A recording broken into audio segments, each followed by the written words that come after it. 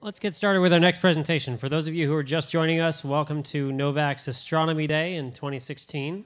I hope you're enjoying these nice clear skies that we ordered specifically for you. Our next speaker will talk to us about dark skies. This is Laura Greenleaf. She is the volunteer co-leader of the Virginia chapter of the International Dark Sky Association and a certified Virginia Master Naturalist. She is not an amateur astronomer, so she can help you identify invasive plants, but not the constellations. That'll be kind of interesting. I mean, we got plenty of people who can do constellations, but I don't think we've got very many who can do invasive species. So, Sky Meadows was her backyard for most of her life. She grew up on the mountain just to the north of Paris and lived just to the south in the Crooked Run Valley before moving to Richmond in 2007. The loss of a natural night and life under an urban sky ultimately inspired Laura's commitment to light pollution education and advocacy. Since 2012, Laura has delivered about 30 presentations around Virginia and supported the efforts of Virginia IDA and supporters to raise awareness of light pollution, conserve our night skies, and change our lighting practices. She has an 8-year-old son and works part-time as a freelance writer and editor and nonprofit professional. So without further ado, Laura, if you'd like to take over.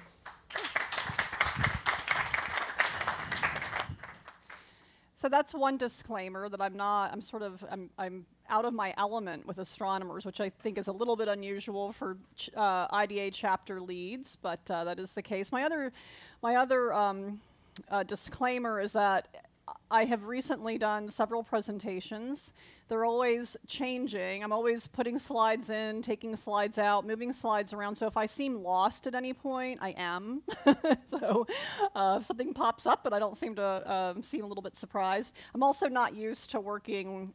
I'm usually at the controls. So just bear with me if I stumble a little bit. But is everybody here specifically for Astronomy Day? Are you going to be here tonight, or did we catch some people who were just at the park today? I'm just curious. Yeah, okay. Also, before I start, I'm going to share, if you please, when I'm done, come up and get some pamphlets and brochures. And I just want to make you aware of a couple of books you may be interested in. IDA produces this great kind of how-to manual called Fighting Light Pollution, Smart Lighting Solutions for Individuals and Communities. If this is something that you want to personally work on in your own neighborhood or community, I really recommend this. You can get it off of Amazon very inexpensively. If you're particularly interested in the ecological impacts of light pollution, Ecological Consequences of Artificial Night Lighting is a kind of a textbook that you might be interested in picking up, also available online. And then, how many of you have read The End of Night? Paul Bogart's The End of Night? You have to get this book. Give it as presents. It's now in its paperback run. It's sort of part memoir, part travel log, part pay into the night sky. Paul Bogart is now an associate professor of English at JMU. He's my compatriot. I just did a presentation with him in Rappahannock County a couple weeks ago. It's a wonderful book, so please pick up a copy of that. Okay, I always start out with these two images. And these are two photographs of the same location from 2003, about 45 miles north of Toronto, during a blackout and then after power was restored. Now, I start with these images because most people live under a sky like the sky on the right and never experience anything like the sky on the left. You all, as amateur astronomers, you do know what's over your heads. You do appreciate it. And that is a gift. That is something that you definitely want to continue to share with your children, your grandchildren, your neighbors. That's something that is so important for you to be involved in giving people access to the kind of the sky you see on the left. Okay, yes. You know, we as human beings have this diurnal bias because we are diurnal creatures. We call a day, but a day is really a day and a night, right? And yet we call it a day. And the night is something that we've almost tried to banish or eviscerate with our lifestyle and our lighting. But we need to start questioning what we're losing when we lose the night. And I believe that we've ruptured our most fundamental connection to the natural world, that the night, the 24-hour cycle of night and day, is the primary evolutionary cue. We evolved with night. And yet it's only been in less than a century that we have obliterated the night. What cost is this to us? Okay. That was a common nightly human experience up until 50, 60 or so years ago for most of us. Human beings throughout our history had a face-to-face encounter with the universe every night.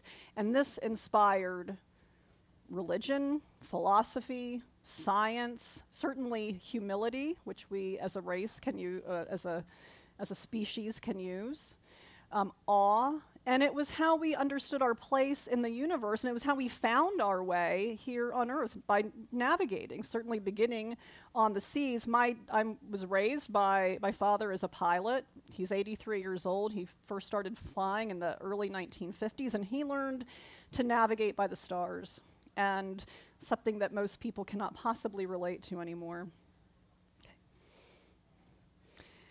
And that, the loss to science of light pollution is what originally inspired the creation of the International Dark Sky Association. It was started by astronomers back in 1988. And it has since then is always the recognized authority on light pollution worldwide. It's the leading organization combating light pollution. And the scope of work for IDA is many things. It's public policy, it's education and outreach. We have a fixture seal of approval program, sea turtle conservation. But our flagship award-winning program is the Dark Sky Places program. And places like Sky Meadows are very much, it's not yet for Sky Meadows, but places like Sky Meadows are very much a part of that.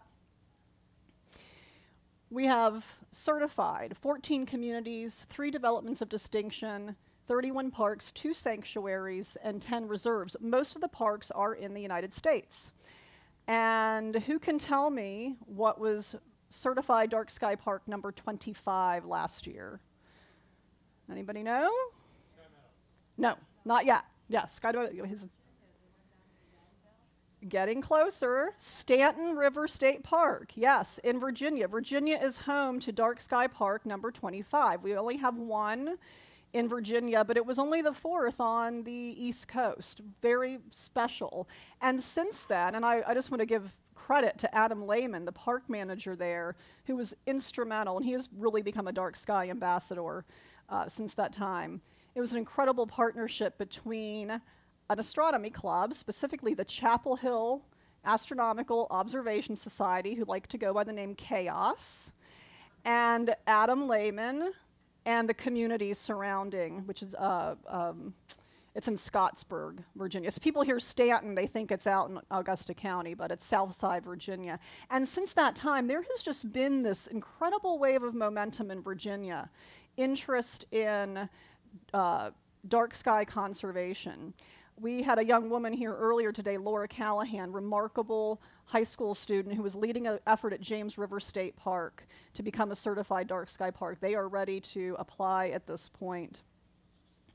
But, you know, part of our Dark Sky Place program is to recognize that we just can't sort of turn the skies into a museum that a few people have access to. We have to recognize what we have, where we have it, protect what we have, and roll back light pollution. And in fact, there's a dark sky reserve in Canada that I'm not going to bother trying to pronounce because I know I mispronounce it. It's a French name, where they have actually successfully brought light pollution levels back to 1970s levels.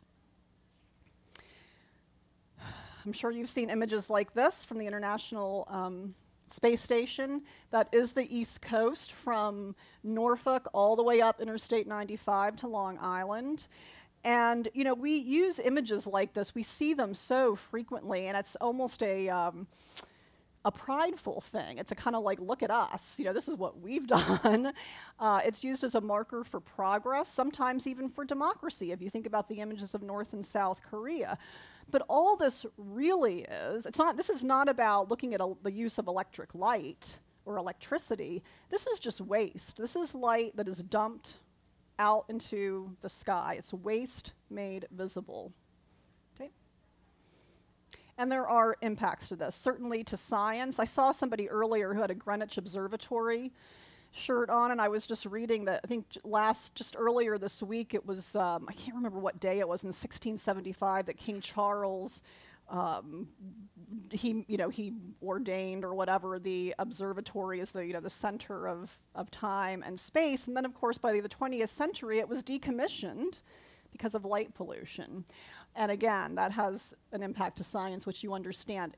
We waste a tremendous amount of energy on light pollution.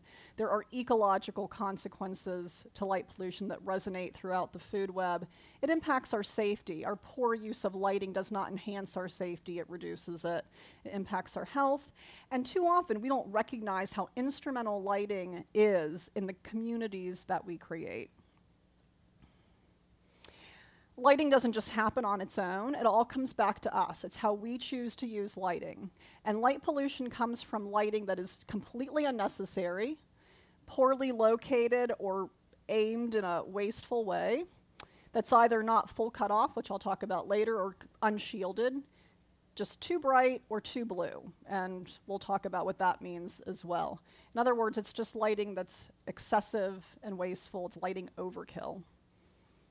And this is what it's done to us in just about 60 years. This is the Atlas of Artificial Night Sky Brightness, which is the creation of Italian astronomers. What they did is I think this was created in 1997 originally, and they extrapolated backwards to the late 1950s of what light pollution was then, in the middle 70s, the point in time of 1997, and then they projected forward to 2025. If light pollution continues to increase at the annual rate that it has continued to increase. And I grew up in this area. We moved to the mountain just north of here in 1975, and I remember the night skies of my childhood, and I can tell you that they have been severely eroded by light pollution from the Shenandoah Valley, basically from Front Royal to Martinsburg. I have just seen this in my own lifetime. So this is where we're headed if we don't turn it around. Okay? And I don't need to ask you all I usually say, does anybody know what Bortle's scale is? Of course you all know what Bortle's scale is. I don't need to explain that to you, but when I'm talking to sort of a general public audience, I use this to point out that when we look at those images from space, it looks like there are dark places. But of course you know that light pollution is not contained within borders, that it spreads and it bleeds out, and that it's visible as much as 250 miles away, so there are no truly pristine, dark places in Virginia or West Virginia. The darkest skies I've ever been under are in the Allegheny Highlands, because we now go out to Highland. Does anybody here go to Highland County? Familiar with Highland County? Go. It's definitely a place that you want to visit. I would encourage you to do that. Okay? Yes?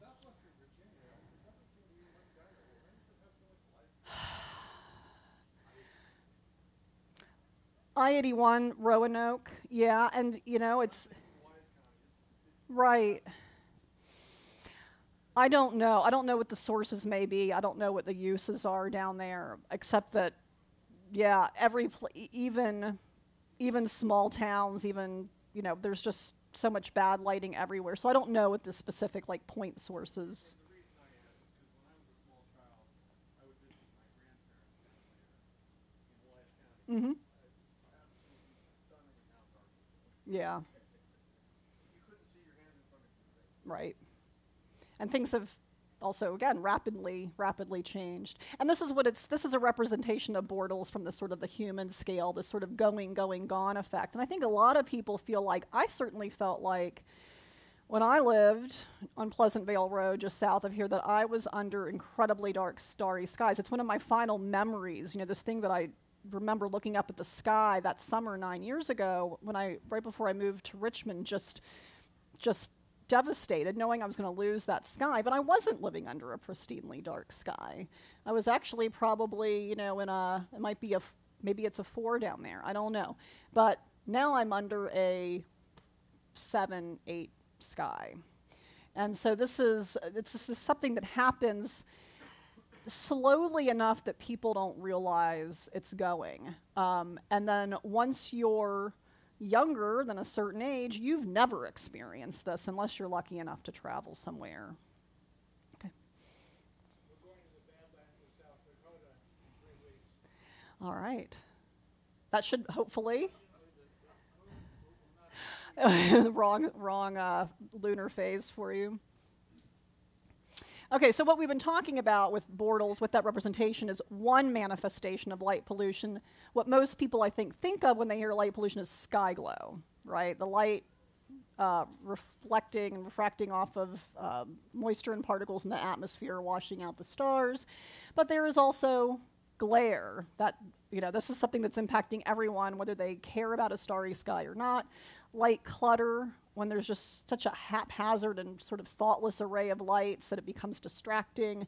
And light trespass, light shining in or onto places it's not intended, people's private property, into homes. So these are the two things that I hear about the most, that we get sort of what I call SOS calls, emails to Virginia IDA, are not necessarily from stargazers or astronomers. They're from people coping with these impacts from either municipal lighting, commercial lighting, or neighbors' lighting. So one of the things you got is glare. Traffic lights. The traffic lights, they used to have the incandescent bulbs in them. Now they've got these LEDs. The LEDs are cheap and bright. Yeah.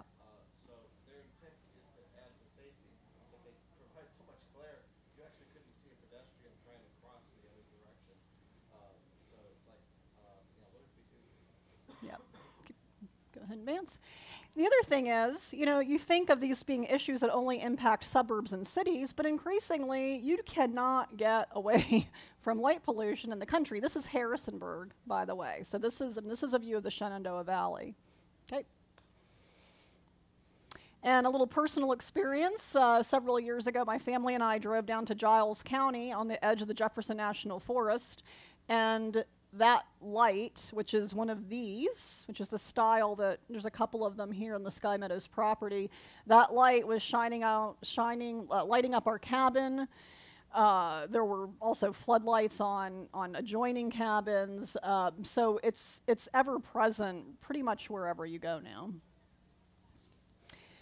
This was an SOS call. This is a church in Louisa County. Louisa is sort of in between Richmond and Charlottesville. There's an older couple who moved back to the wife's childhood home. This is a beautiful, bucolic area. It'd be great for stargazing, big open field.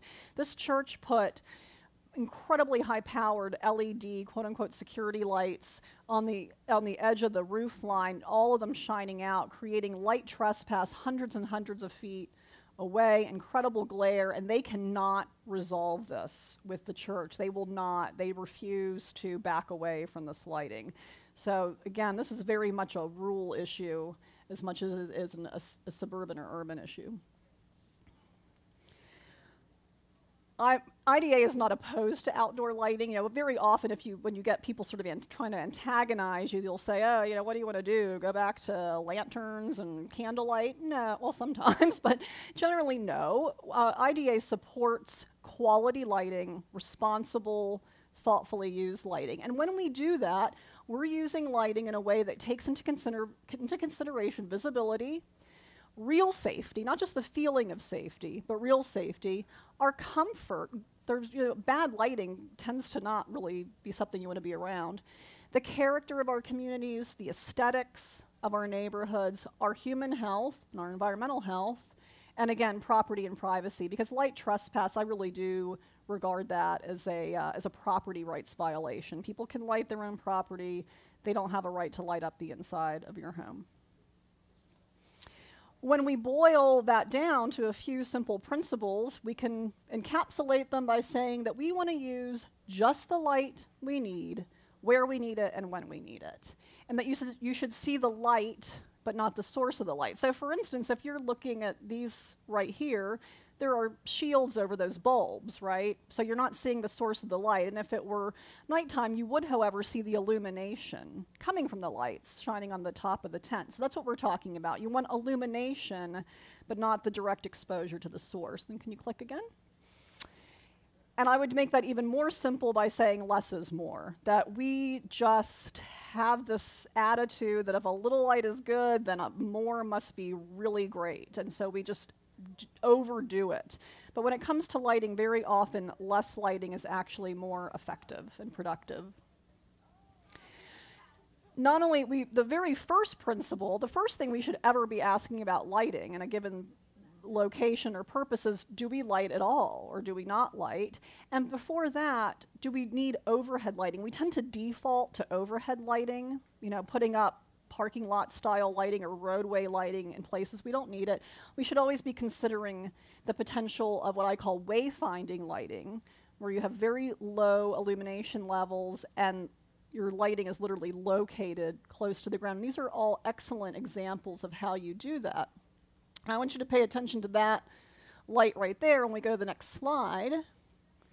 So that light I pointed out to you is actually a parking lot, Gesundheit, a parking lot light at a restaurant in Goochland County, which is a rural county west of Richmond. And this is that restaurant. And look at how they've used lighting to create atmosphere, to respect the environment. This is a place, you know, this is in the country. You're getting out of the city and you're going to this nice restaurant, but that parking lot back there behind the sign is lit by those little lights that are basically at this level. They are doing some uplighting with trees.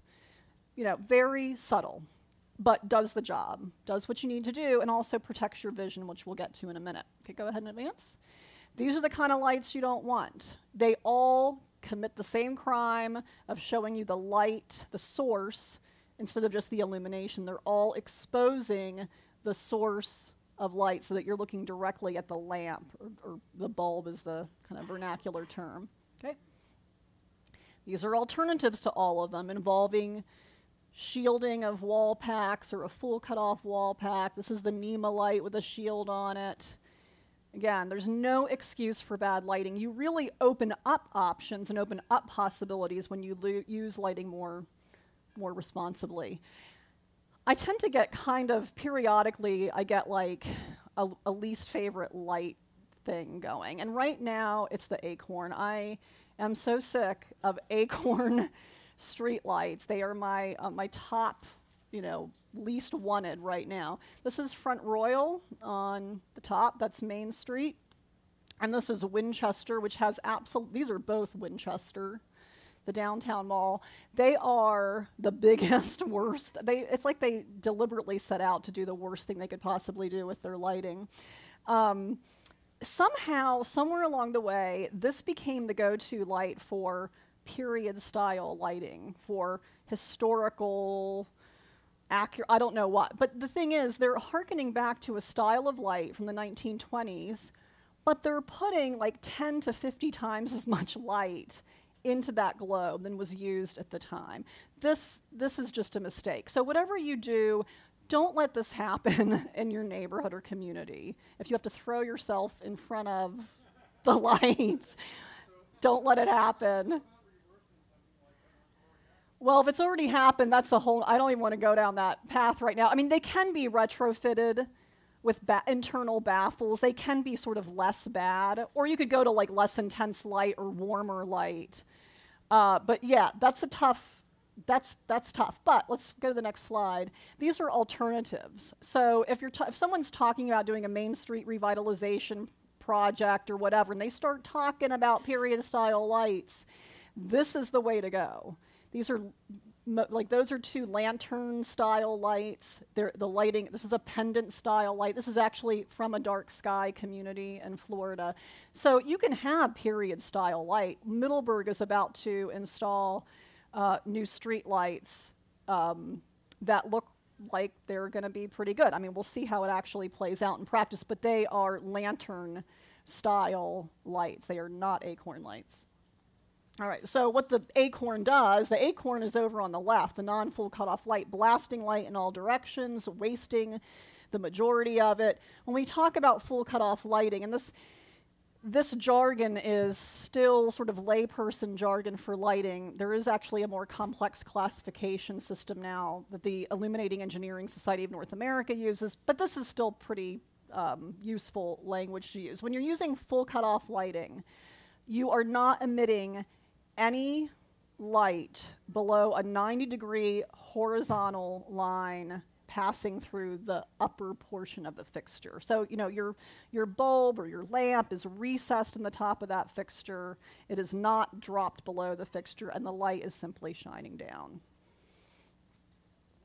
And does it make a difference? Well, this is a really poor quality images, but they're real. This is a shopping center in Connecticut, and on the top is the before picture, and on the bottom is the after picture when they were coming into compliance with an outdoor lighting ordinance that required full cutoff lighting. So full cut, this transfers better and sometimes in other settings, but puts lighting on the ground, eliminates or minimizes glare and uplight. Okay? Now, there are a number of organizations that care about light pollution that might surprise you, and one of them is the American Medical Association. And in 2009, the American Medical Association did pass resolutions urging action on light pollution. Why would they do this? Well, one reason is that our eyes, like our ears, have a dual role. You know, our ears, obviously we hear with them, but they also give us balance.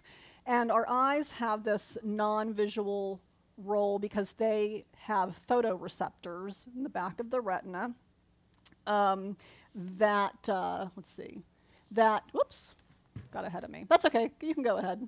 So those photoreceptors receive light, which there are messages encoded in that light that the brain translates, and that light-dark cycle is responsible for cueing our body clock, the suprachiasmatic nucleus, the body clock that regulates all of these bodily functions: heart rate, temperature, obviously sleep, alertness and performance, hormone production, and perhaps what people are getting most familiar with is the role in melatonin suppression. So darkness is the cue for melatonin production, but light suppresses melatonin. And there's been research over the past at least couple of decades that's showing a relationship between melatonin suppression and the growth of certain cancerous tumors, certain hormone-related cancerous tumors. So it's a correlation. It's not a causal relationship, but there's a lot of research going into that I guess you could say it hasn't been proven, but it hasn't been disproven, and it's continuing to be worked on. And then glare is the other reason the AMA passed these resolutions, because they recognized that glare is a tremendous safety problem. They particularly singled out older people in this. So this is a particular hazard to older drivers. Roadside glare from too bright, poorly designed lighting is creating a safety hazard. Well, why is that? It's because good visibility depends not on the brightest possible light. Good visibility allows our vision to function, and our vision depends on the ability to see contrast and to adapt to varying light levels as you move through darkness, dim light, some amount of light, back into darker lighting. But what glare does to us, it forces the iris to contract. It basically disables the rods that, if we remember from our junior high or high school biology class, are responsible for our night vision. And then as we age, the lens of our eyes develop imperfections like cataracts, for instance, which bright light tends to scatter off of and create kind of a whiteout effect. So all of these things together mean that glaring bright light is not something that actually enhances visibility. It tends to reduce visibility. And color of light really comes into play in both these things. I mean, who among you is aware that as you're increasingly seeing very white or blue light, that it seems more glaring, more uncomfortable?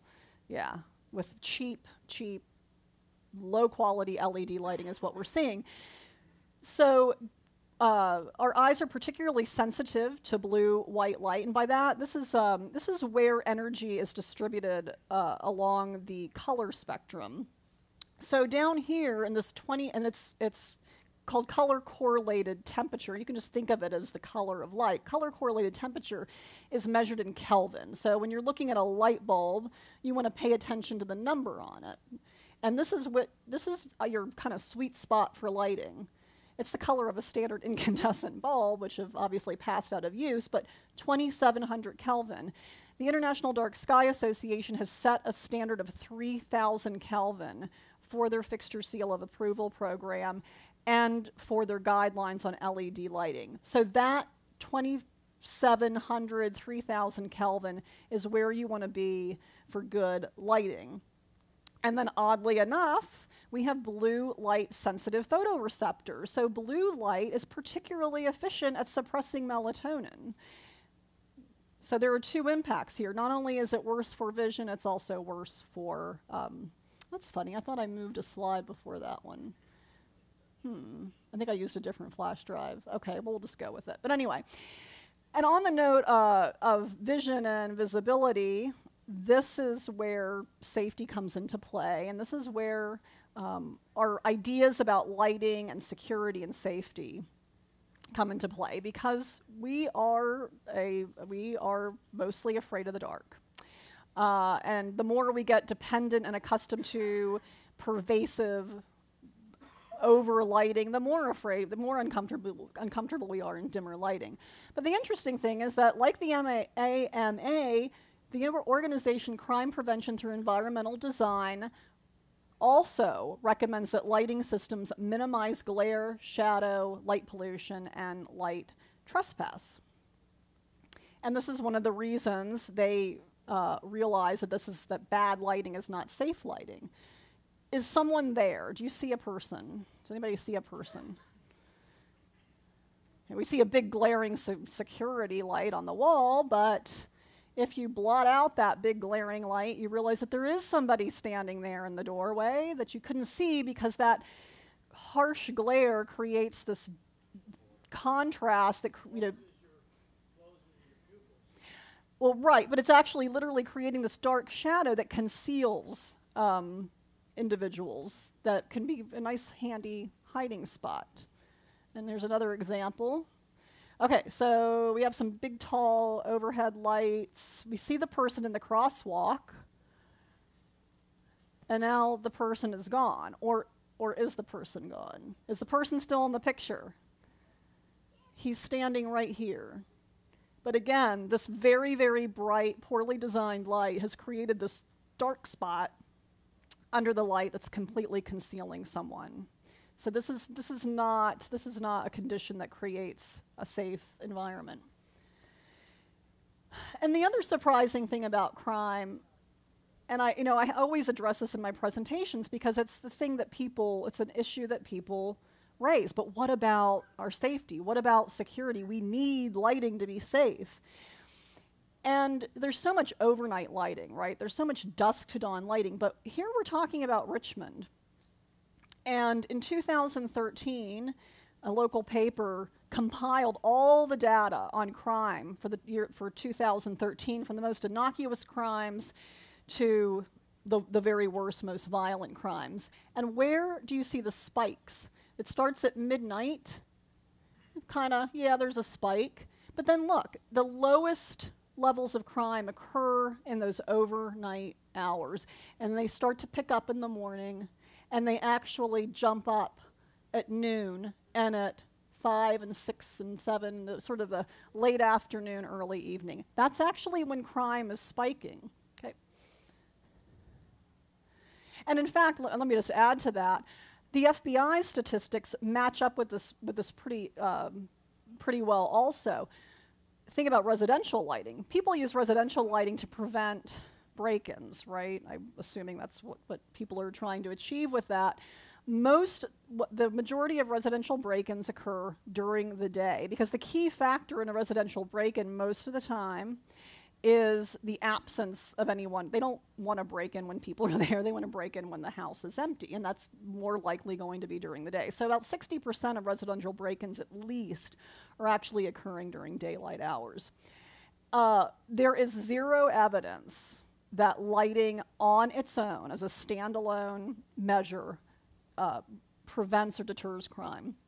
In 1997, the Department of Justice reported to Congress that they had analyzed all that was available about lighting and crime, and they basically said, sometimes it can help, sometimes it doesn't, and sometimes it can actually be counterproductive. And circumstances in which lighting can be counterproductive include when criminals are actually able to use lighting to detect potential targets, whether that's property crime or victims, and just to sort of assess their surroundings. So particularly if you think about, a home in the middle of the night, nobody's around, right? Criminals need lighting too to see what they're doing and to gain access. So lighting can, in certain circumstances, actually sort of aid and abet criminal activity. What they've also found is that if lighting has potential to deter crime, it requires the presence of witnesses. So in deserted areas or remote, isolated areas, it's very unlikely to be effective. The other problem is that if you've got bright, glaring security lights that are so problematic that neighbors are closing their blinds, you've just lost, one of your best defenses, which is the sort of neighborhood watch effect. So, and there's been other research, interestingly, several years ago in Chicago Police Department did one of the better analyses of lighting and crime, because they did they did an alley lighting project where they increased lighting significantly, light levels, but they did do a control group, which is unusual in these situations, and they did do pre and post data collection on crime. And in the 6-month period after the installation of this much more and brighter lighting, reports of crime, all crime, including violent crime, went up significantly in those lit areas. That doesn't necessarily mean that crime itself went up in those areas, but the reports of daylight crime went down, and reports of nighttime crime actually increased. So that's a really ambiguous picture. I think that they could certainly conclude from that the lighting did not reduce crime. So we'll move on from that. It didn't reduce crime, but it displaced crime potentially. Made it so evident that something could be done about it. Meaning that people were observing it? Yes. Maybe, but they did not draw that conclusion. There was no way, because as they compared it to the control group, they did not come to the conclusion that there was simply an increased observation of crime. It was a really significant jump, statistically significant jump. Okay, so we talked about the biological and visual impact of bad lighting on humans. Well, we're part of the natural world, no matter how we try to separate ourselves from it. And in fact, there is tremendous ecological impact from artificial light at night. No, I didn't. Yes, I have a whole different presentation than I thought I had, so things are not popping up where I thought they were. But as a master naturalist, I often talk to other master naturalists who really care a great deal about the kind of habitat they're creating on their home property. And the standard things we teach people about habitat is that you have to provide food, you have to provide water, cover, and safe places for animals to raise their young. But I would add to that we need to ensure that they have a natural day-night cycle. Go ahead. Why is that? 60% of invertebrates and 30% of vertebrates are nocturnal. But light at night can also be disruptive to diurnal and crepuscular creatures, crepuscular meaning active at dusk and dawn. And it can interfere with all of their life cycle activities, all of their behavior and their physiological processes, navigation, migration in particular, orientation, can disrupt predator-prey relationships, foraging, the ability to find food, mating. One example of that would be that they've observed that frogs reduce their calling in lit areas, and calling is instrumental in mating. Their development and certainly their mortality, whether you're talking about animals, again, disabled in the orientation sense with their night vision not functioning and getting, say, hit by cars, or the high more insect mortality with outdoor lighting, which then reduces a food source. How do these things happen? There's a number of different ways. One, it disrupts their perception of day length, which we call photoperiod. It has the same impact on their dark adapted visual systems as it does on ours. And of course, for nocturnal animals, they have evolved to be in dim and dark conditions, or a night lit only by the moon and stars. impacts their circadian rhythms as well. There's the disruption of the celestial compass by which many animals, just incredibly mysterious thing, but navigate and migrate. And phototaxis, which is that either it can be positive or negative, meaning attraction to light, a source of light, or a repulsion from light. So when I'm talking to master naturalists, I go into this a whole lot more, but if it's something you're interested in, I again recommend that particular textbook, and there's lots of information to be found online. And not only does it affect animals, it affects plants, particularly woody trees and shrubs. And this really depends very much on the species of trees and woody shrubs. Some are more sensitive than others, and it depends on the spectrum of light and how bright it is and how long they're exposed.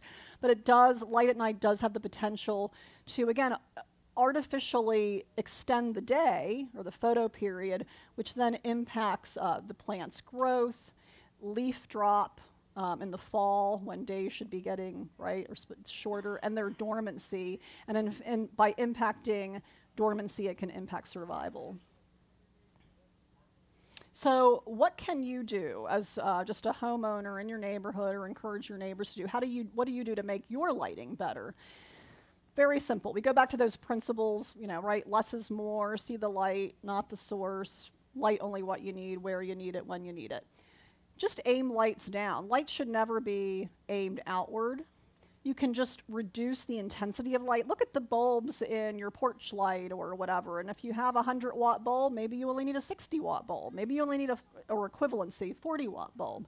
Shield them. If these floodlights that are so just ubiquitous, there's a product called PAR Shields, which just fits right on them and makes a huge, huge difference.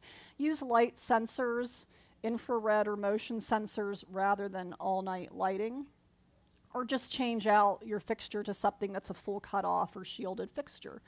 And then stick with that 3,000 Kelvin rule that you want that warmer light end of the spectrum, not the glaring blue-white light. There are resources for you, including IDA's Fixture Seal of Approval program, and they have just recently totally redone their website and their database, so it's much more user-friendly. The PAR shields you can find online. They're about $25 for a pair. They come in white or bronze finish.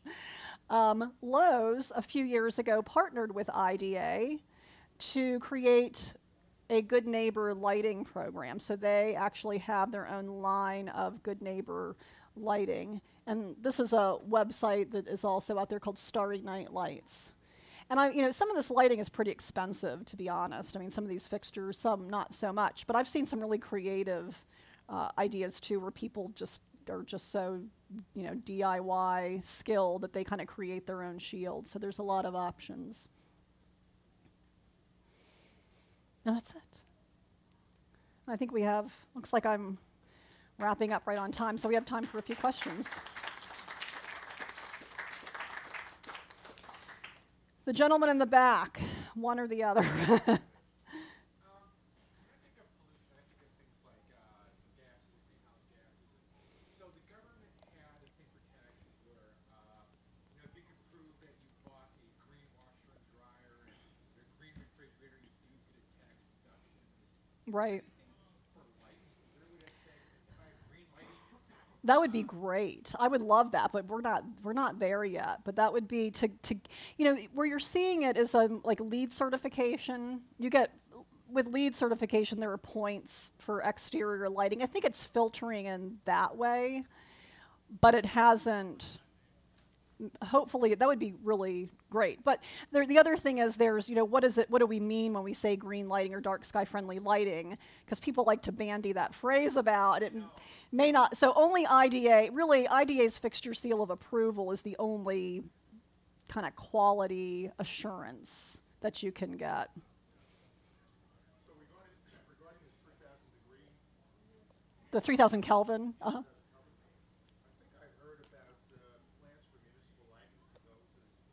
Yeah. So there have been a number of recent, and a really great website to check out, Bob Parks, who some of you probably know. He's a member of NOVAC. He lives in Northern Virginia. He's the former executive director of IDA, and he's now the executive director of the Smart Outdoor Lighting Alliance, SOLA, Smart Outdoor Lighting Alliance. He has a nice list of case studies on his website of street lighting projects in different places in the country. And there have been some very hard lessons learned with putting in bad LED lighting.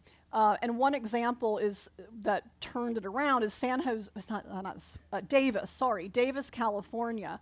They were doing a streetlight conversion, and people just pitched a fit. They rebelled against the streetlights. They complained, and Davis just halted the project in the middle of it. They just stopped, and they went through this whole process of getting public input. They were going to the high Kelvin, I think that was like 4,000 Kelvin. They sought public opinion, and they actually went back, started all over again, and changed the lights to 3,000 Kelvin at a lower intensity. So they ended up, of course, spending money going back and redoing what they had done, but ultimately the warmer lighting, the 3,000 Kelvin at the lower level, was going to be much less expensive than what the supposedly high efficiency lighting before. Another, Cambridge, Massachusetts is doing a street light conversion, and they're really being held up as a role model because they are taking advantage of adaptive control, which is one of the great features of LED lighting, this capacity to control it remotely, turn it on and off, have curfews, dim it, change the lighting levels during higher levels of activity, and then going to a lower level or turning off overnight.